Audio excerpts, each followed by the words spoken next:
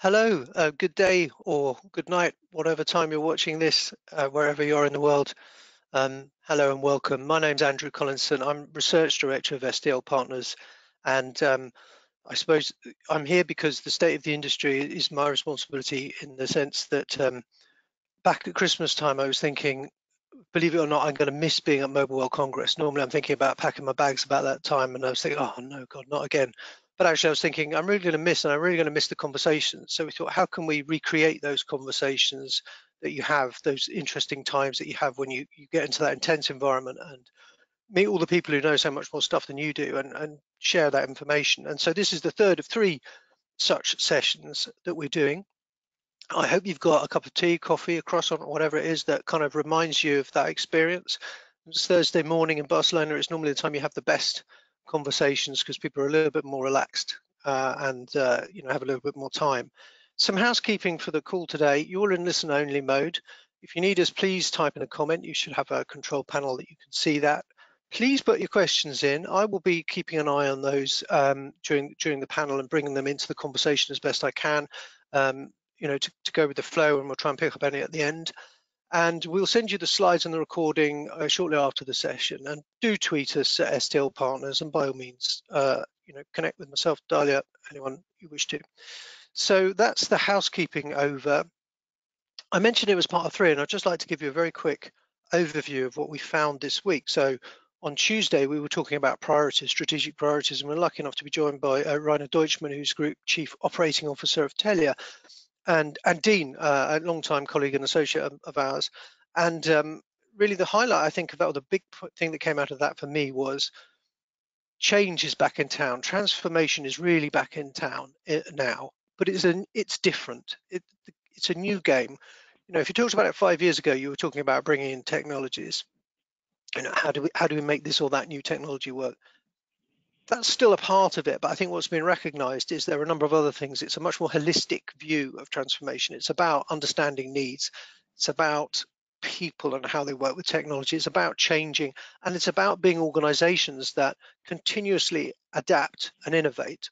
And I would say, as research director of STL Partners, telcos have actually done a brilliant job of adapting during COVID. The question is, have they done enough innovation? That would be my challenge to the industry.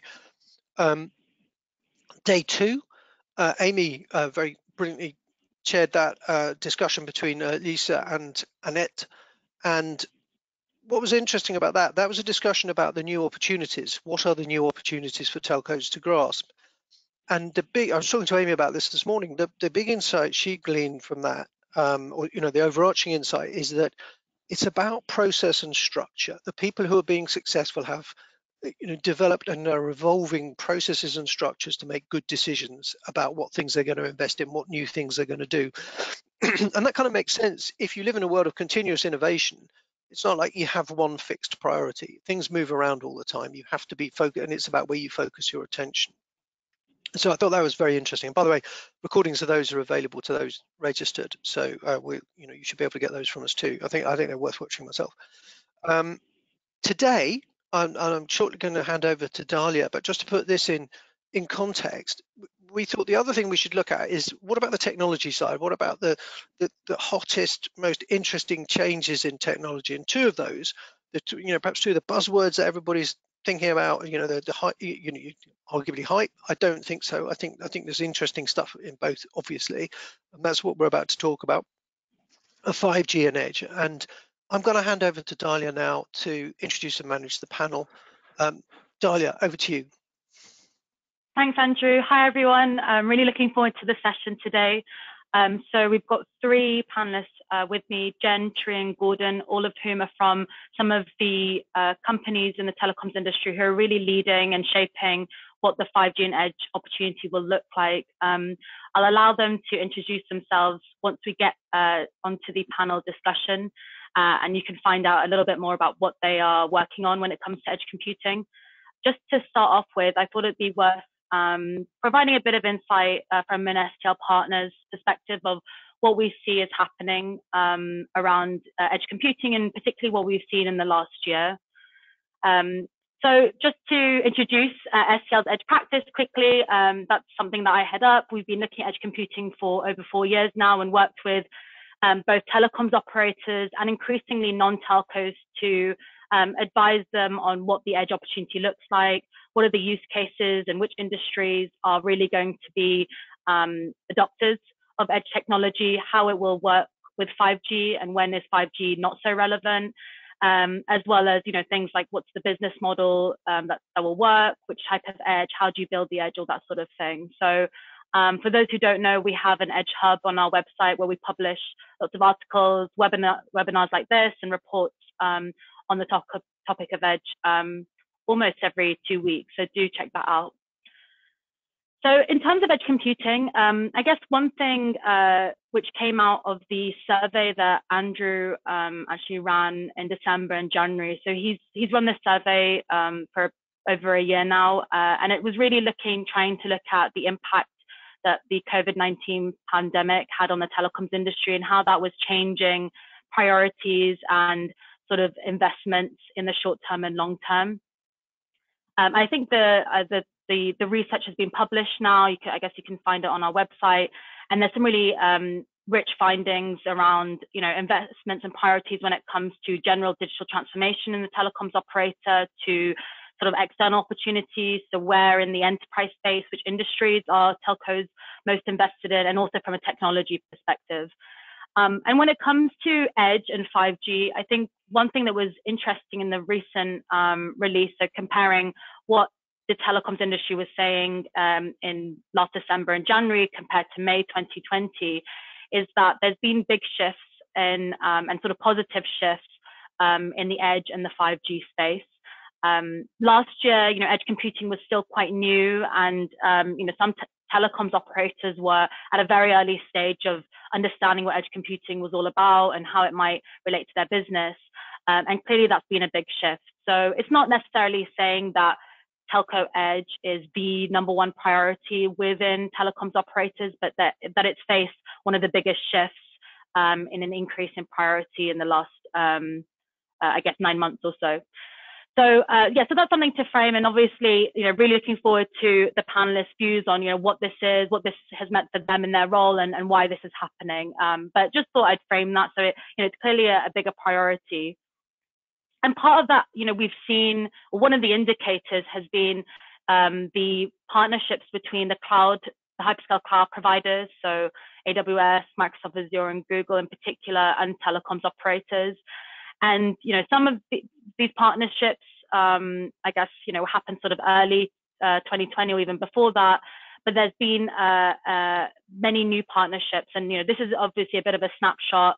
Some of the partnerships are fairly mature, and obviously some of the panelists are in those relatively mature partnerships with the cloud providers and are working actively to deploy edge sites and build and deliver new services off the back of the partnerships, others at a more nascent stage. But it'll be really interesting to see how this evolves. And this is obviously only one indicator. We have other telecoms operators building their own edges, looking at the role of private mobile networks and edge computing, as well as, expanding even their network services to ensure that the networks can support edge as well.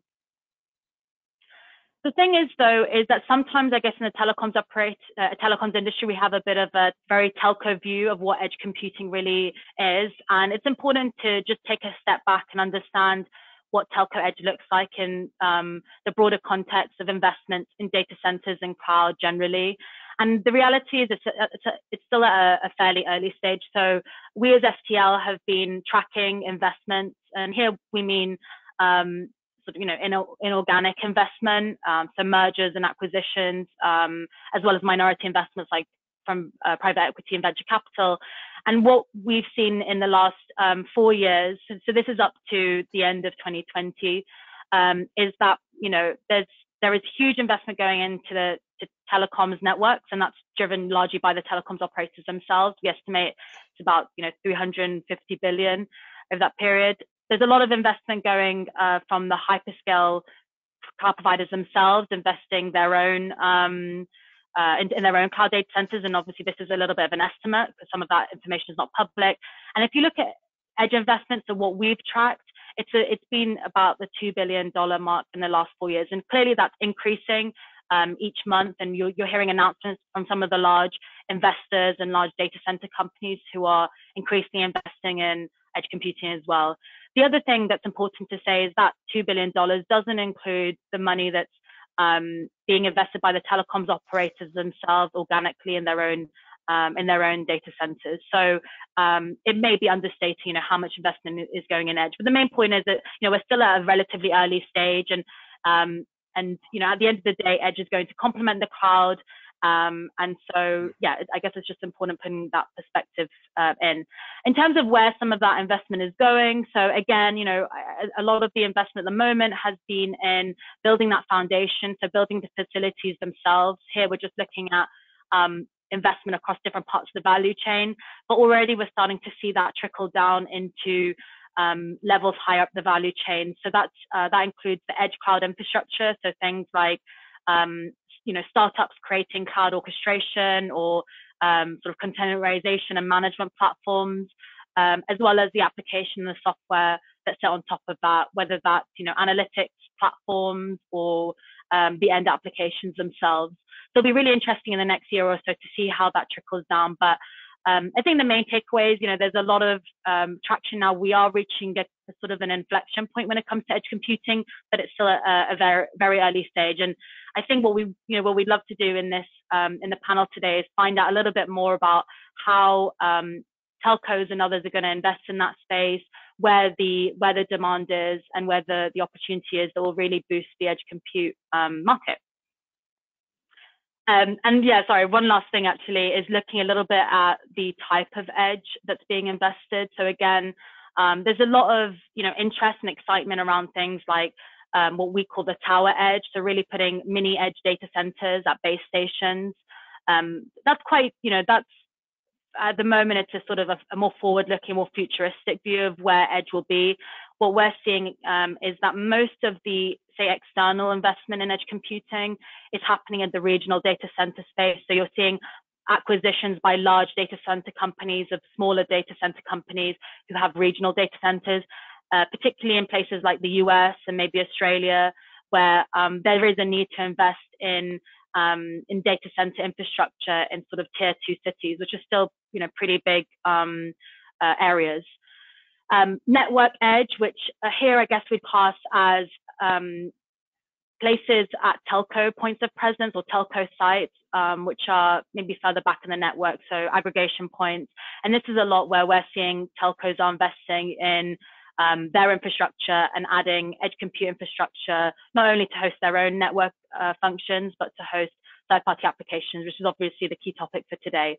And again, this is looking at an external perspective, so we don't have insight on how much telcos themselves are investing in the network edge, but clearly some of that capital investment that we saw on the other side is feeding into this and not just going in the direct networking elements of their capital investments. Idea.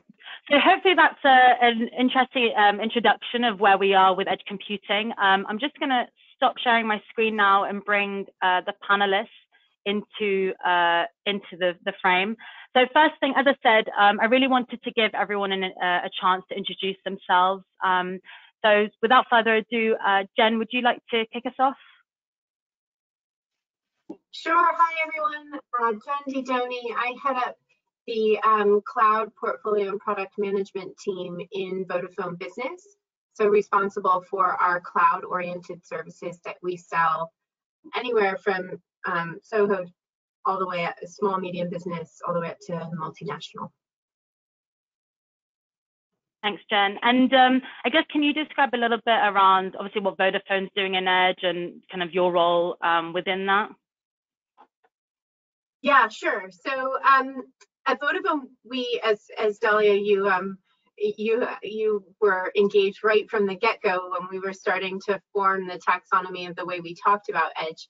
We talk mainly about two types of Edge, the dedicated Edge and the distributed Edge, where dedicated Edge is looking to bring cloud-like infrastructure onto a customer premise, combining it with a mobile private network and giving them a dedicated, secure, highly performant network and cloud that can be managed with the familiar tools and experience that you would get from a public cloud or a regional cloud.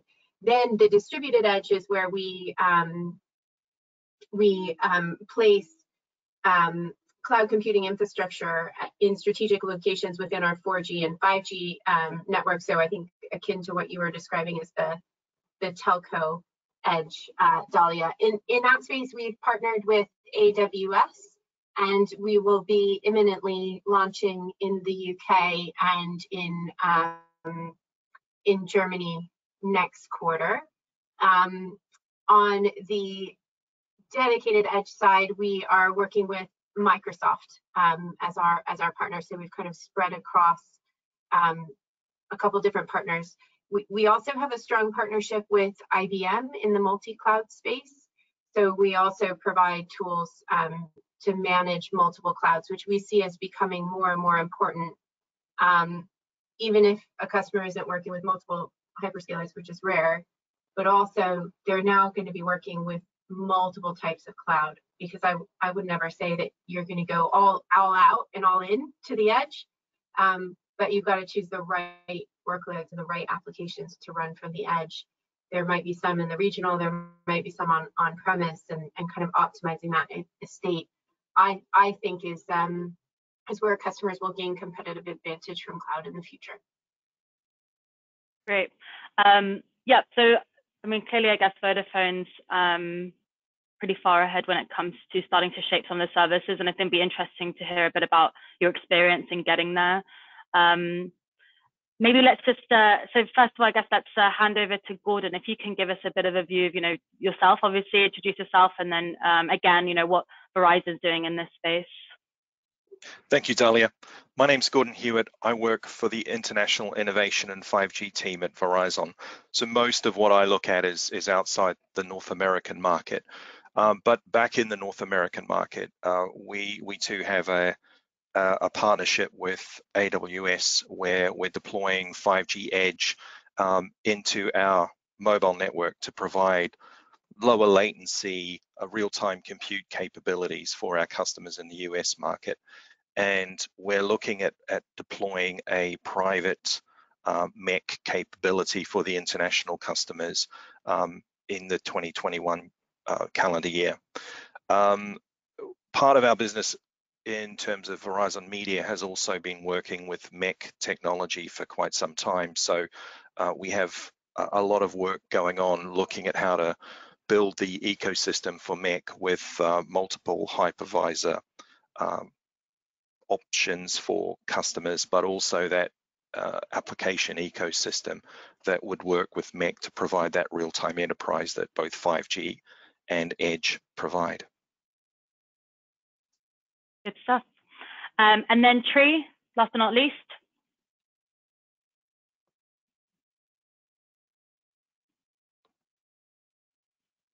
Tree, I think your microphone's on mute.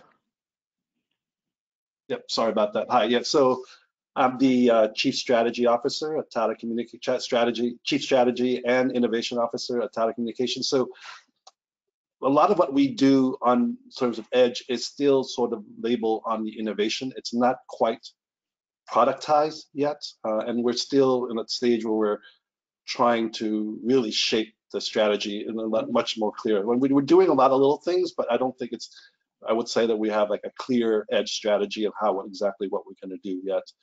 But some of the things that we're doing on the more mature side is really sort of about enabling different applications and solutions to deploy their Edge solutions to the customer. So we try to play in a part of the stack, right? And I think one of the things about Tata Communications that we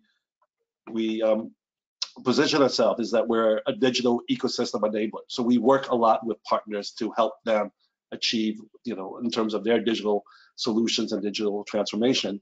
And so one area that we're a little bit more established is we have a lot of these agile solutions to help various Edge solutions out there for the customers, which are now in the market selling. So, for example, we were part of the Microsoft Azure Private Edge zones when they're rolling out their MECs. We're one of the couple embedded networking solution that they put into their edge solution, so that when customers ready to use it, they can automatically turn on and have the applications set up a network, a secure, using zero trust at the beginning. So it's all embedded into the Azure private edge. So that's, and then another solution we have is, we working with Micron in their Authenta for the IoT devices, and again, we actually have an embedded eSIM into the chip. So when the chip goes out and is part of an overall IoT edge solution, our eSIM solution is actually embedded into the chip, and it's zero touch. Everything is done secured and can all be managed through the applications and not necessarily through the traditional boxes. So those are some of the things that were more established that we're doing, and that we're playing sort of small part of the stack. But we also want to play sort of more of what our traditional role in terms of managed service providers for the enterprise, and helping them with their network, and also now helping them with their edge rollout, right? In terms of being on the managed service side. And that means we need to provide a more end-to-end solution, and that means working with a variety of partners and helping them address from the infrastructure to the applications to the hypervisors, and being able to provide a layer of orchestration that allows us to manage it on behalf of the customer. So that's probably, I think, the bigger area where we're still working on in terms of how that will play out. But that's sort of broadly what we're trying to do in terms of the edge side. I mean, it seems like even if some of it's exploratory, it seems like there's a lot going on. I'm interested because all three of you are sort of, you are part of an enterprise business, and so you're, very much customer facing. And some of the discussion around telco edge can sometimes be, very technology focused. And obviously we're still going through this last year of a kind of a strange situation, but at the same time, it's been, I guess an important year for edge computing. As I was saying in my presentation, there's a bit of at least we're reaching an inflection, if it's not the inflection point already. So yeah, I'm interested to know from everyone, but what you've been hearing from customers. Are they actively asking about edge computing, or is it more a case of, you're having to educate them about what edge computing really is? Just be interested to know where we're at from a customer perspective. I don't know, Jen, if you want to kick us off. Yeah, sure. I was just thinking of can I generalize this? I think it's so different depending on the customer. Some of them are very, very clear on the use case, how they want to architect it, and sort of will come to us with a very specific set of requirements. Other customers are curious about the technology and asking, like, is it relevant for us? Are there use cases in our industry that you're seeing that we could take advantage of this new innovation coming? And then there are others who are familiar with the use case, but looking to understand what's the underlying technology that would actually make that use case perform at the level that they need to. So super diverse. And I would say for Vodafone, it's probably the biggest change is the nature of the customers that we're working with. So typically, I think we sell into the enterprise, right? The multinational corporates. But we're now having a lot of conversations as well with SIs, with ISVs. So that sort of ecosystem is really broadening as a result of the type of technology that we're bringing to market. That's super interesting. And diversity conversations. Yeah. And do you see like maybe you're saying it's too hard to draw any trends, but you mentioned there are some customers who have an idea of which use cases and even have an idea of how they want to architect those use cases. Do they tend to be either from a type of industry or set of use cases, or even if maybe it's a type of edge that seems to be a bit more mature? Yeah, so I would say some of the perhaps more obvious use cases, or sort of more well understood as use cases that would benefit from edge, like video analytics or computer vision or V to X. Those customers have been looking at this space and thinking about this space for a while, because clearly the edge is a super enabler of that particular use case. So I think that's probably where the market is more mature in their thinking about architecture. Mm-hmm. Okay. And sorry, Gordon, I think you were going to say something. I agree with Jen's assumptions around, or observations around, the customers. We're noticing that first off, when we're talking 5G and Edge, because we see them as being parts of the same ecosystem, that initially we were educating a lot of customers around the possibilities of real-time enterprise, but now we're starting to see a fair amount of understanding, and those conversations are turning into more, what can you do for our business? The other change that we're seeing is that instead of talking into the technology parts of enterprises, we're starting to broaden that conversation out. So the business case is actually based upon business outcomes as much as it is technological investment and payback on that technology investment.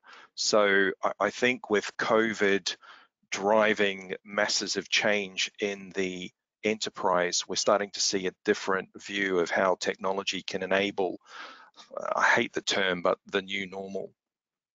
Mm-hmm. Yeah, I like just to add that, I think that as you and Andrew pointed out, I think there's a lot more activity over the last 12 months. A lot of, and for us, a lot of it's still sort of proof of concepts, but now it's actually proof of concepts with very defined use case for what they want, right? So it's like I said, it's not just about hand-holding, about technology. It's about a specific use case, be it I want to do something in the auto industry, or in my factory, or my retail stores, or in going out to remote areas where I need more, I need more automation of certain things, so less manual work, and so there's very specific use case. But usually, what happens during that process of working it out and doing a proof of concept is people are learning and things do change. So that's the thing, the point we all have to be right now. It's incredibly agile. So there are very specific use cases, but those use cases evolve pretty quickly and sometimes can be quite different from what the original intentions are, or how they want to do it. So that's the sort of anatomy of what we're seeing today. And like I said, there's a lot more activity, but for us, it's still very much sort of proof of concepts, not necessarily large scale rollouts yet, but that's what we hope to see in the next, I think, maybe in the next 12 to 24 months, we'll see more of that kind of activity. Mm-hmm. And maybe this, I guess, one thing that we've been hearing is, or I guess debating, is how ready telecoms operators are for those types of engagements. And maybe it's unfair to say with your organizations, you've been in the enterprise space for a long time, but at least with maybe other telecoms operators, historically their enterprise business may have been about selling mobile SIMs to business customers, and that's a very different skill because it's a pre-packaged product and it's pretty horizontal. Whereas now you've all kind of been discussing how you need to understand use cases and business outcomes, and it's also everything's a moving process. So maybe what you think you'll sell the customer and at the beginning is going to be different to what you do at the end.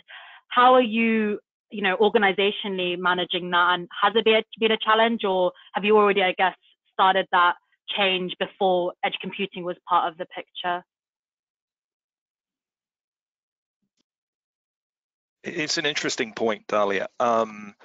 We're definitely seeing a lot more multinational corporation conversations around 5G and edge, where we're looking at a global strategy or a global tactical proof of concept to prove how it's going to work multinationally. And as soon as we go multinational, the whole SIMs and bundles conversation changes, because we as a company, we're not a mobile network operator outside the US. So unlike Vodafone, who's got a number of countries where they operate as MNOs with different opcos, we tend to focus more on those business conversations globally. And I think that the SIMs and bundles conversation is not relevant when we're talking about global strategy, right? So I think it's separate. At least that's what we see. Mm-hmm. But are your other teams that you're working with, basically, the sales teams, the go-to-market organization, are they equipped to? I mean, Verizon's a bit different because, like you say, in the US, sure, you have the SIMs and the bundles conversation, but outside of that, I suppose it's more fixed network, SD-WAN type offerings, but still pretty productized and pretty horizontal. So has there been a need to change yet, or have you already, made that change? So our US wireless teams are all working hand in hand with the US wireline teams, and we're upskilling everybody in terms of understanding the 5G ecosystem, 5G MEC, and that enterprise focus. So I think our business is moving towards, as we said earlier, a business outcome conversation a lot more than we were, last year or the year before. Mm-hmm. And Jen, how about you at Vodafone? Yeah, sure. So I would say the good news for me, because I'm obviously very focused on edge, but I think there's a macro change happening across Vodafone, where we've sort of said, look, our strategy is to be a tech comms company, not a telco company, and really building in a lot more technology into the DNA of what we do. So building out some of our software development skills, sales specialists rather than sales generalists. And so that kind of transformation is sort of happening at a macro level. I'm benefiting from it, of course, but also looking at how do we drive our cloud specialization even deeper into go-to-market and technical expertise in that space. So yeah, it does involve a change. I'm very happy to see the change coming. I've wanted to see this change for a long time in our industry, so I think it's fantastic. And I don't think we're alone in that transformation either. I think the whole industry is transforming, to be honest, because especially, as Gordon was talking about his wired business, that has gone from plug and play to software defined. And that means it is by nature a cloud service, and therefore we should be thinking about ourselves as a cloud player de facto. The difference between being a connectivity player and a cloud player, to me, is very thin at the moment. Yeah, I agree. I think everything that a telco does will eventually be a SaaS, right? I mean, everything that's the way it's moving, and it's interesting I think when you point out at the beginning of your presentation, the number 2 item is recruiting, right? Talent. And that's probably the biggest challenge for any telco as part of this transition. I think, as I mentioned, I think from a customer dialogue now, especially if you're talking about things like Edge 5G, it is a very much of a solutions consultative dialogue, and you need people to have that kind of a mindset, an architect of solutions, rather than the traditional, the sales, telco sales. And the rest of the organization has to be a much more software-oriented business, cloud software-oriented business, and therefore that requires a different skill sets. Like I said, all the things that we're doing today that we're excited about is when we're providing our network in a virtualized way, where it's actually interacting with the applications directly, and that requires us putting a totally different team to doing that. And a big part of our business is trying to shift, upskilling the people we have, but also bringing more and more software people, and in terms of and then turning the telecom business into a more of a platform business. So that's sort of, to me, the biggest trend that we're seeing. Yeah, it's interesting what you guys are all saying. What's happening is that there's less of a delineation between networking and cloud, and the skills to run one effectively is going to be the same as the other. We've had a few questions around the dynamic between telecoms operators and the cloud providers. And I guess what we've seen in the last year is that, there's a need to partner, partly because at this present point in time, there are differences in the skills of the two organizations, even if that might change in the future. But one question we had from Warren is, which is, maybe a bit of a devil's advocate question, but he's asking, why would enterprises buy edge capabilities from telcos as opposed to from hyperscale cloud providers or IT vendors like IBM and Dell, all of whom telcos are partnering with? Why go to a telco? Jen, do you want to start us off? Sure. Well, first of all, I think the sort of why buy from a telco has gotten so much stronger, that the response to that has gotten so much stronger over the course of the last couple of years. And I think it's about that integration of your network and your cloud. So the performance of your application and the digital experience you're delivering to whoever's consuming that application relies on a variety of factors, right? It relies on the endpoint and the device they're using, the connectivity to get between that device and the cloud, and the type of cloud that you're consuming. And there is a certain segment of customers, I think, that would rather say, hey, look, I don't want to be the arbiter between the connectivity provider and the cloud provider to figure out why my application and the experience isn't great for my end customer. Right? I just want an excellent experience and one throat to choke for that. And so I think that's one of the key reasons that customers come to us. I also think another benefit of working with telcos, and maybe I'm saying something controversial, but I think we're great at delivering something once at scale, industrialized globally, and delivering it as a reliable service with SLA wraps around it. And if that's how a customer wants to consume their cloud and network, it's a great reason to come to telcos, because they kind of already know that we deliver a reliable set of SLAs on a monthly basis. And that's sort of how we, at least in the enterprise space, we deliver our services to our customers as it stands today. Mm-hmm. Don't the cloud providers, I guess, also, maybe not provide SLAs in the same way, but they are deemed as, they provide a very strong and reliable cloud service. So do you see skepticism from customers, or is it a bit different? So Dalia, I just think on that point about, don't they provide reliable services, etc. You still need a network to connect to them. And I think the difference between the IT vendors and the telco providers historically has been the relationship. That relationship between vendor and customer has been very different on the telco side. And as Jen was talking about, the SLAs in a standard telco deployment, it's 5 nines or it's nothing.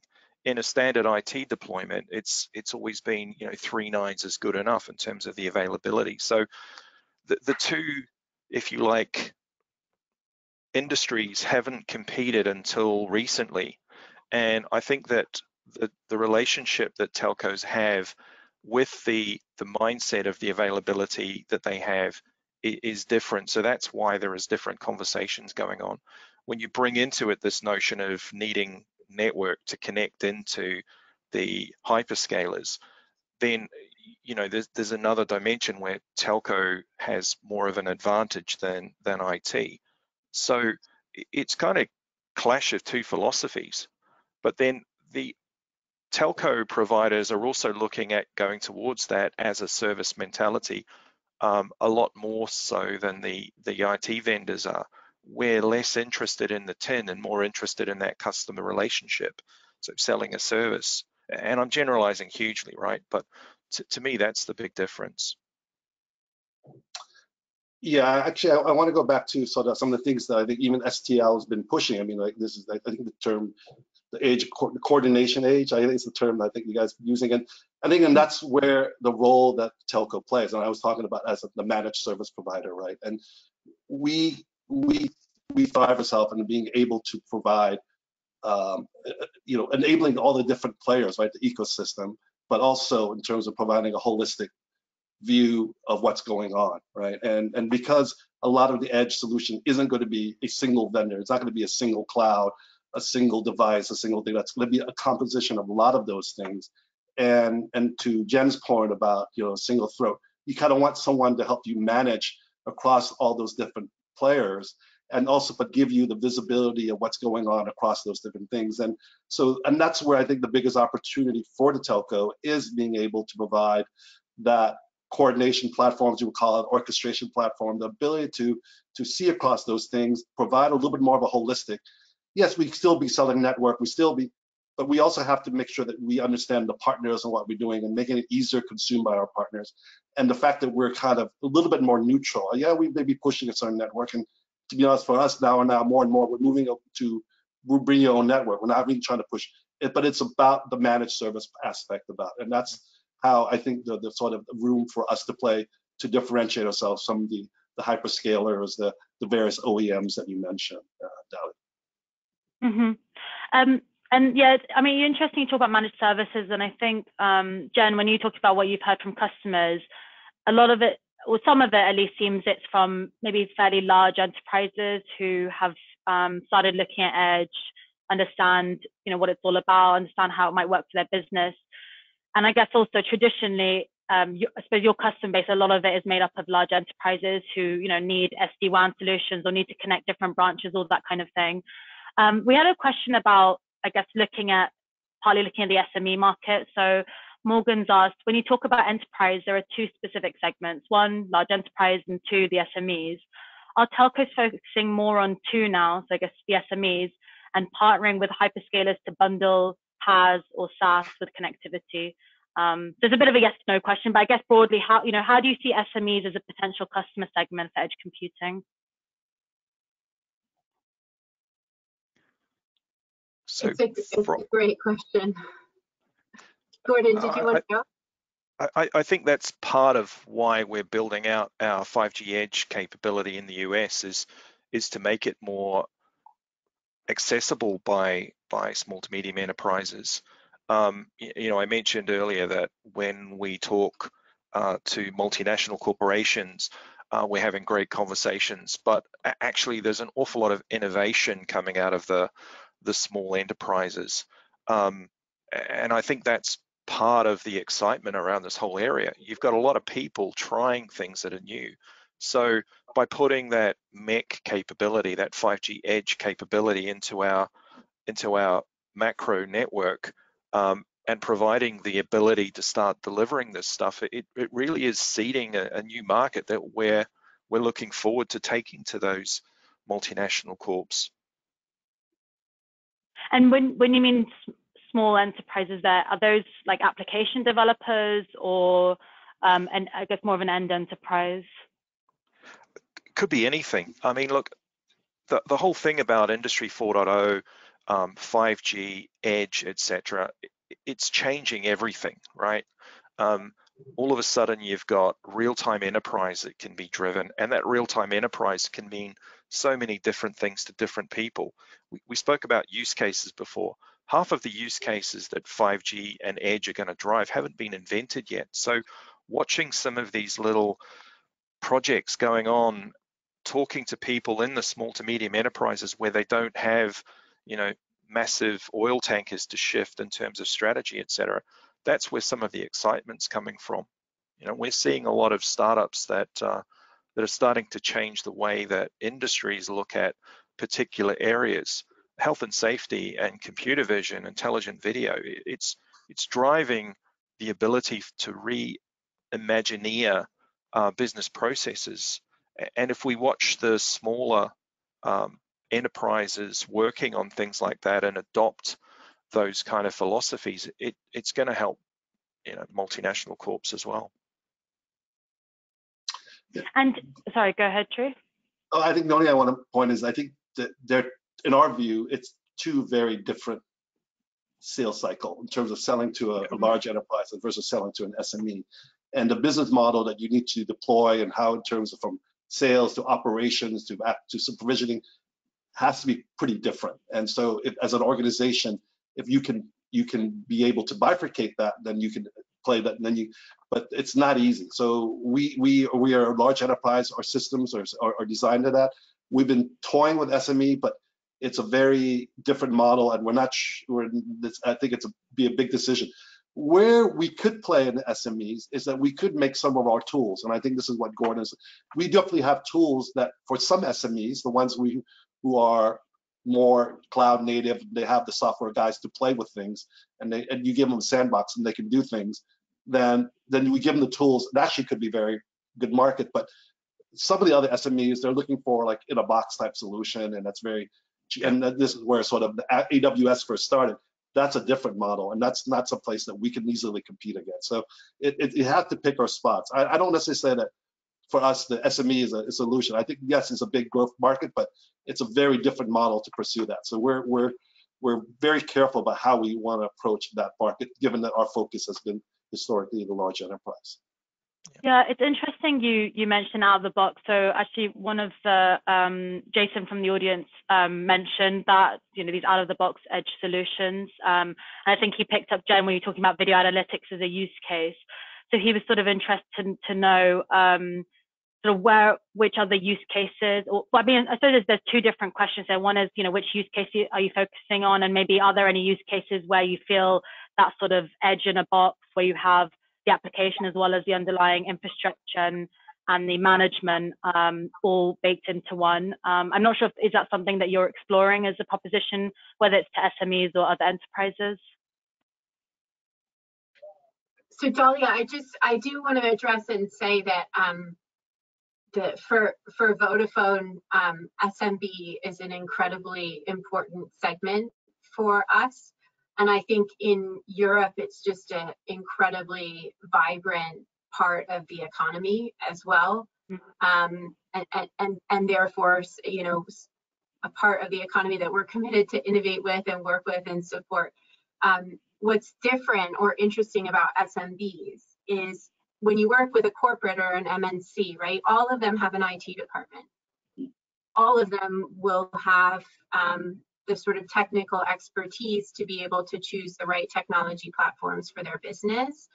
With SMB, you get a whole range of diversity. There are some that just don't have an IT, that's not part of their DNA. And so they need to work with a company like a telco to act as almost their IT department to help them choose the right tools and the right infrastructure for their business.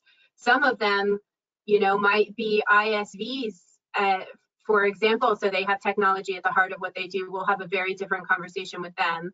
And particularly in Europe, the SMB space is super rich in terms of manufacturing, and they'll have a different kind of operational technology expertise and need to work with us in a different way. And that's a long-winded way to get to, I think that kind of manufacturing space is where providing perhaps an integrated, highly secure, performant network and cloud service is quite an attractive proposition, and being a single provider of that as a service into those customers is quite important too. Mm-hmm. And in terms of use cases, do you see them being different for SMEs? Or is it sort of use case agnostic? That's actually what you need to be looking at when it comes to the SMB sector? Yeah, I think there's even more diversity because of the different technology expertise that you might find across those different groups. So, I mean, going back to Tree's point about SaaS, right? For the segment that doesn't have an IT department, I think looking at the SaaS estate and those huge SaaS platforms that they might consume, will they benefit from running some of those SaaS services from the edge? And is that another kind of angle that we drive into for that segment? I don't know. I think it's fairly immature at this point in time, but perhaps that's where it will evolve for that particular segment. I'm not prepared to say that the SMBs won't benefit from edge. I just think it's going to take a little bit more time to develop that market. Mm-hmm. Gordon, this idea of the sort of edge in a box use cases, what are you, first of all, do you see that as a compelling proposition to have an application wrapped up in a in a box, with the edge compute provided, or do you see that customers are looking for something that can support multiple use cases, and tying yourself and the customer to maybe single applications may be difficult at this stage? I think Pareto's principle kicks in with a lot of this stuff. So if we take computer vision, it's applicable across multiple verticals. It's what you do with it once you look at a particular vertical that you start seeing variation. So I can use the same camera running a health and safety application, and I can use the same camera to do something like quality control on a production line. So it's how you tune that computer vision, that intelligent video. The other side that we're seeing the edge coming into its own is with big data and being able to analyze artificial intelligence, machine learning, and feedback, real-time feedback loops into that production line. And that production line could be manufacturing, it could be something quite fundamental. As I said earlier, I don't think we've seen all of the use cases explored yet. We're still finding out what real-time enterprise means to a lot of people. And of course, we've got a kit bag, we've got a whole lot of use cases we can sit down with a customer and run through. But half of that conversation is hoping that the customer will see some differences. We had an example where we took an insurance company through our 5G lab in London, and we were showing them a retail demonstration with a whole lot of augmented reality. And the insurance customer came out of that saying, hey, that retail solution is fantastic. So, it changed the conversation from being what you would normally talk about one vertical to seeing some examples from another vertical that may be relevant. So if you see what I'm saying, I think there's a lot of commonality. So a solution in a box would make sense, and it's what you do with that that's going to make it more valuable for your vertical, your enterprise. Mm-hmm. And I guess you brought up that there's lots of use cases out there, and they have different applications. And I'd assume a computer vision based application for a manufacturing customer is going to be different to that for retail, if they're using a video analytics in retail. So do you see that there are changes in how you look at partners, so particularly SaaS application partners, and whether you see that you'll need to expand, obviously the number of partnerships as you target different verticals, or whether you'll focus on specific industries to make that more manageable? I think we're at that point right now, looking at our partner strategy for trying to solve a lot of the challenges that we're being posed with customers. I think the jury's out on exactly what that partner strategy needs to look like. But in the US, we have 400 partners that we're working with, and with 5G and MEC examples. So clearly there's an appetite for investing and building those partnership models so that we can address multiple verticals. And even in some cases on the West Coast, we've got a different partner ecosystem to what we might have on the East Coast to deliver the same solution, right? So there's a lot of dynamics to the question around partnering strategy. Yeah.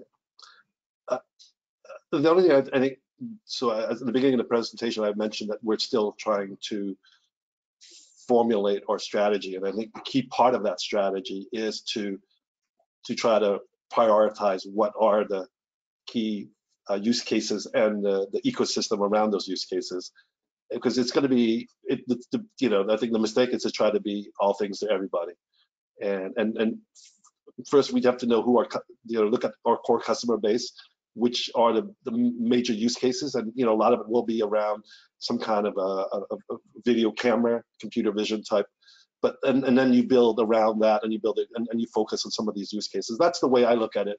Is sort of narrowing down to sort of the key use cases, and then focus your business there rather than trying to do too much. And that's the big part of the strategy part for us right now. Mm-hmm. Yes, figuring out. I know we've got 5 minutes left. I think one topic where it'd be interesting to get your views almost to round up the discussion is the intersection between 5G and edge. And I know, I suppose, Tree, with you and Tata, it's a little bit different to maybe Verizon, Vodafone, who who have a mobile network, at least in some of their markets. But it'd be interesting to see what you think the dynamics or the influence of 5G will be. And this is partly, I guess, around, say, seeding the market. And I think that's a given that 5G is creating excitement in the market. But it's more so internally within your organizations, how, 5G and with other technologies, you all mentioned this move to cloud native. When will that, what's the dynamic, say, between the networks or technology teams within the organizations who are building some cloud native expertise and technologies to build their own network and to manage the network in a cloud native way, say, versus your teams in the enterprise space who starting to leverage that, but are more focused on the end application? How do you see those two things coming together? Maybe it's a big question, but just be interested, even some initial thoughts of what you're seeing, either in your organization or generally in the industry. I don't know, Tree, if you want to start us off.